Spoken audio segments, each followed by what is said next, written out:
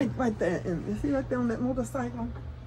We were in Quartzsite, and he gave me a very outstanding ring. It looks like an ear of corn, turquoise and all these little colors, and it was just beautiful. Now I said I can't afford to have that rest being fresh with me, so I gave him a fancy ring, and gave Al the ring he gave me.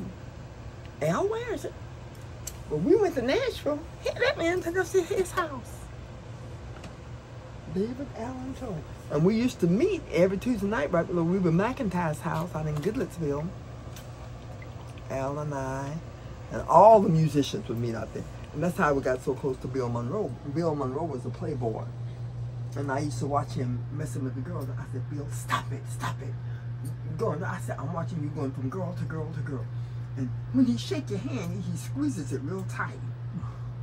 And Bill Monroe would just shake your hand like he meant it.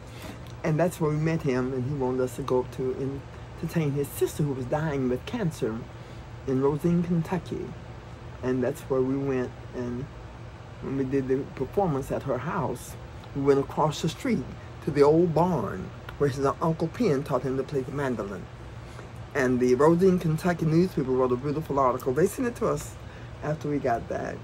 And Al and I were very, I don't know how to say it, but it means something.